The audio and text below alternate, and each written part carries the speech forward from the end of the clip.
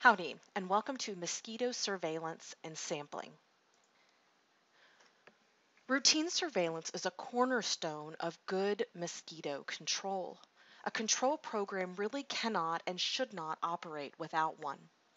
Routine surveillance can keep control personnel informed about locations of major breeding areas, help to identify problem sites where control should be concentrated. Carefully interpreted survey data can also provide vital information. So, what kind of information can be gleaned from surveillance? The first is to determine whether or not a mosquito problem exists in an area. Next, we're going to determine what mosquito species is involved and whether or not we know that mosquito to be a vector of human disease. Next, we're going to evaluate the relative size of the mosquito population from area to area. It also allows you to locate oviposition sites, and these are the areas in which the females lay their eggs. Next, it can help determine the best time to apply pesticides.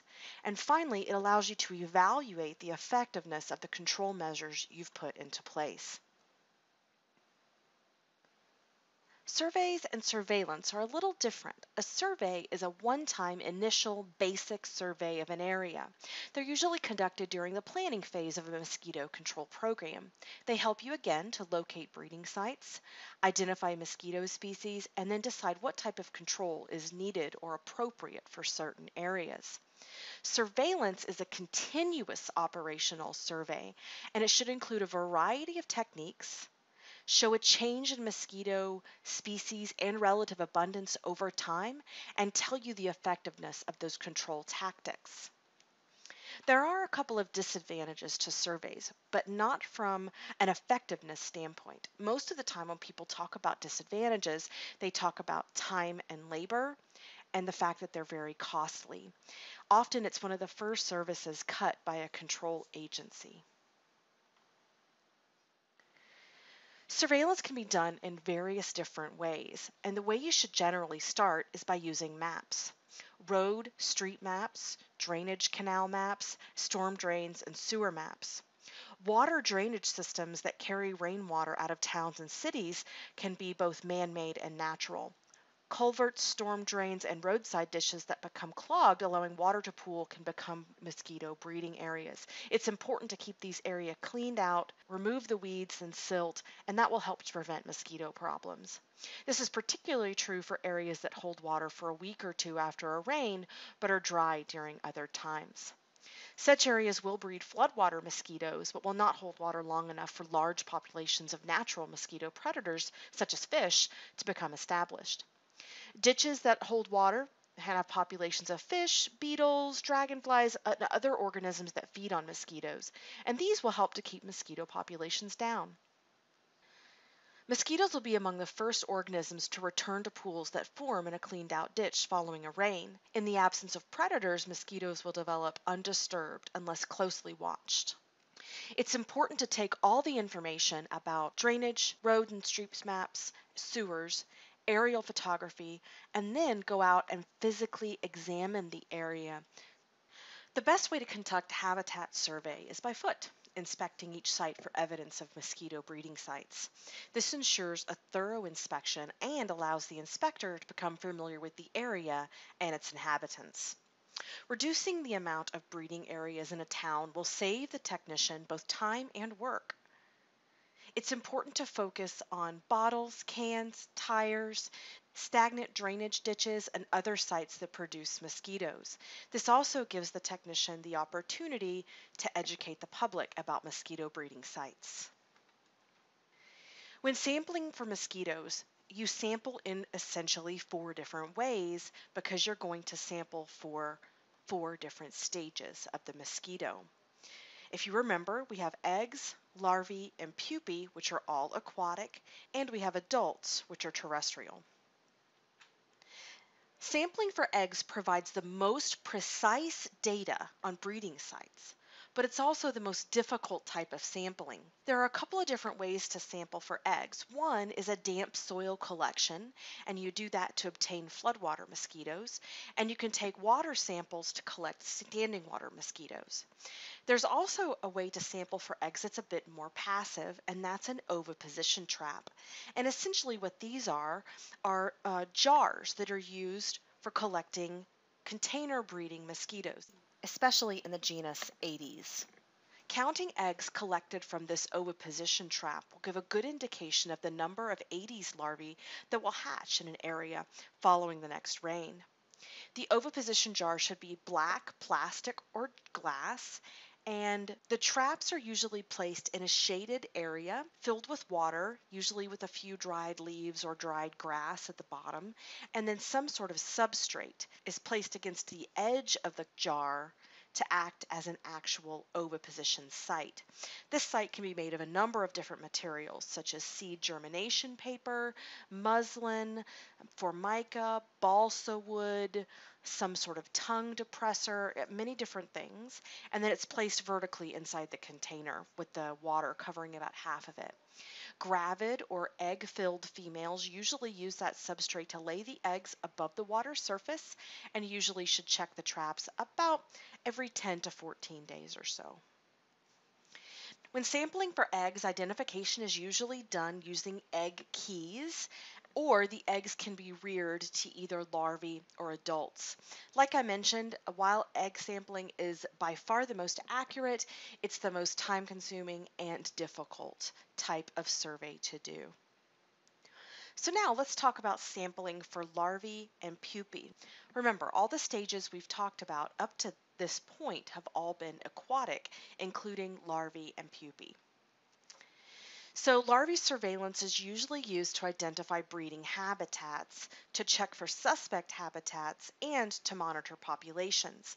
The most common way this is accomplished is by doing dip sampling. Estimates of population densities of larvae can be obtained by counting the number of larvae captured per dip using this standard size dipper. 3 to 5 dips should be taken at each site, and the number of dips counted and the number of larvae in each dip should be recorded. Information on the life stage of the larvae and pupae should also be recorded. By noting number of larvae in each instar or size category, such as small, medium, large, and the number of pupae per dip, and perhaps the water temperature, the investigator or technician will be able to make an educated guess as to when mosquitoes will emerge and what control efforts should be used. Generally, larvae develop faster at higher temperatures, so that's why this information is useful. Dip sampling can indicate if larvae are present or absent in a particular or suspect habitat. If larvae are collected, they can be preserved and identified later to determine the species that were present at each sampling location. Collections should be made along the edges of the pooled areas, especially around clumps of weeds and in shaded areas. Dip sampling can also provide the relative number of mosquitoes in a particular habitat. Major mosquito problems will also be found. Major mosquito problems are often found in ditches that are polluted from discharge, from malfunctioning septic tanks, or other organic material. The southern house mosquito, Culex quinquefasciatus, prefers breeding in the site that's polluted with sewage and other high organic materials. Just about anything that holds water can breed mosquitoes. Old washing machines, boats, horse troughs, steel drums, plastic containers, glass bottles, aluminum cans, and tires are just a few of the artificial containers where mosquitoes are found. Used tires make an excellent mosquito breeding site, and tire piles are a tremendous problem for many towns and cities. They hold water, they're dark, they have a rough inner wall, which is ideal for egg laying. It's important to find ways to properly dispose of used tires. This is one of the most difficult problems that face mosquito control agencies today. Tree holes provide breeding sites for a variety of mosquitoes. Parks and hardwood stands in towns can be surveyed for tree holes and marked on habitat maps. These holes can be treated or sealed with some sort of tree patch material or are possibly filled with sand. Once collections of larvae or pupae are made, mosquito breeders can be used to allow the mosquitoes to complete their life cycle and contain the mosquitoes for identification more easily. Adult mosquito surveillance is a very important part of any mosquito program. Adult surveillance will provide information on the effectiveness of the larvicide program and of the potential effectiveness of a spraying program. However, the presence of some adult mosquitoes does not mean that the efforts are not working. No program will be successful in totally eradicating mosquitoes. Adult mosquito survey indicates the relative abundance of the species, the extent of the mosquito problem, if control should be initiated, and what type of mosquito control should be used. The equipment needed to collect adult mosquitoes is generally more complicated and expensive than what we've seen so far for collecting larvae. Adult mosquitoes are fragile and they readily lose body parts, wings, and other things when handled roughly, which makes identification difficult and sometimes impossible. Some special collection equipment we're going to talk about is designed to capture adult mosquitoes with minimum damage.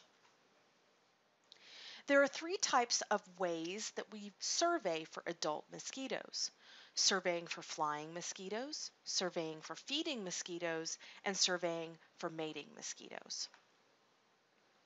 Mosquitoes rest in dark, damp, cool places such as vegetation, the edges of the forest, in high grass, in garages, attics, stables, and basements. To collecting these areas, you might try one of two or three options. There are a number of different sweep nets available. You can use a vacuum type piece of equipment, and then there's also multiple different types of aspirators. So here's an example of sweep netting. This is simply just walking through an area and sweeping the area with an insect net and determining what insects are present. Here's an example of a backpack mounted vacuum for collecting mosquitoes. Adult mosquitoes, especially Anopheles, can be found during daytime resting in both natural and artificial shelters. These areas possibly include houses, barns, sheds, bridges, culverts, hollow trees, cliffs, and foliage. Counts of mosquitoes utilizing these daytime resting shelters can give a good indication of population density. Mosquitoes found in these shelters can easily be collected with an aspirator. Here's a couple of examples of potential resting spots. Here we have a carport. Here is evidence of a number of mosquitoes that have been trapped in a spider web. Spider webs can also be utilized as a survey tool. You can also use artificial resting sites. These traps are designed to capture recently fed mosquitoes seeking a secluded place to rest while they process their blood meals. They can either be painted red, which generally insects cannot see, or black. I will tell you, black ones are more difficult for the technicians to locate. This is an example of a trap sold by BioQuip that is designed to capture recently fed mosquitoes. This resting trap is about $100 and it again provides mosquitoes a secluded place to rest while they process their blood meals, where they're sucked into a little bag with a vacuum. Sampling adult mosquitoes can also involve some active mosquito collections, and these are landing rate counts, landing rate collections. Landing rate counts is exactly what you think it is. A person stands out in the middle of a mosquito area, waits a particular amount of time, and you count the number of mosquitoes that land on the person. Landing rate collections work very much in the same way, but instead of just counting the mosquito, you're using some type of aspirator to actually collect them. There are a number of different aspirators that are useful for mosquito collecting. There are ones that are battery operated, some that are rechargeable battery operated, and some that are just operated via a human being, either sucking or blowing. Sampling adult mosquitoes can also be done with traps, and there's a number of different types. There's a couple of different light traps, CDC light traps, California and New Jersey light traps, and then there are gravid traps. The CDC light trap, originally developed by the Centers for Disease Control, is a portable model that is very widely used for mosquito surveillance. This is a standard trap used for monitoring many biting insects, and it's generally set up using a source of CO2, which is dry ice in this photo, and that mimics a breathing host. Additionally, there's a light attractant and a fan that draws mosquitoes and other biting flies into the collection chamber. It can be used with either the net that you see here or more of a kill jar. Generally, these traps are battery operated and are usually set on a timer so that they come on at dusk and then turn back off at dawn. Timing devices are often installed to conserve batteries. There are many different types of light traps, including the model on the left that's generally used by the U.S. military for sandfly and other biting fly surveillance, and the model on the right is used by universities. This is a New Jersey light trap. This is one of the original mosquito survey traps developed in response to disease outbreaks in the 1930s. This trap remains among one of the most productive and efficient traps available on the market. It indicates species and relative abundance of populations and helps formulate hatch predictions. This light trap is usually a larger metal device, usually located at a somewhat permanent sampling station. This trap is often also equipped with a timing device that will turn it on and off certain days of the week, and it works on the same principle as the CDC light trap. Some disadvantages of light traps is that they do collect a variety of insects, not just biting flies. Additionally, they're not attractive to all species of mosquitoes, and they're generally not attractive to blood-fed females. So this is a gravid trap. This trap is designed to attract and capture gravid female mosquitoes of a target species, generally in pristine or unharmed condition. The attractant in the bucket is a baited water solution to simulate water found in the natural habitat. Gravid females approach the water to deposit eggs, and they're pulled upward into the collecting container housed in the upper compartment. And then you remove that net to collect the specimens. Generally, these traps are not used by mosquito control agencies. A final attractant we'll talk about is the mosquito attractant octanol. It's reported to have pheromone-like properties and is used by vector control professionals and researchers to enhance the effectiveness of all of the different types of mosquito traps. A small amount of this chemical is applied to a cotton wick or some other material near the intake of the trap, and then often will bring in mosquitoes that might not have been attracted otherwise to the trap area. There are other surveillance techniques that you might find useful. One of them is citizen reporting, and like I said, it can be useful and can often indicate where and when populations are high. But citizens are not experts, and often the information they give can be misleading or can exaggerate the situation. It's important to question each caller and sort fact from assumptions. This will also help to determine the validity of each complaint. Some common questions are the mosquitoes actually biting or attempting to bite? Are the mosquitoes biting during daylight hours or do they bite at night? Are there areas of flooded forest or clear-cut timber harvest going on nearby? Are the mosquitoes persistently aggressive? Do they try to bite you on your face or your upper body, or are they sneaky and bite you on the ankles and the lower of the backs of your arms? Have you noticed a problem in the past? Is there currently a mosquito problem in the area, and where have you noticed it?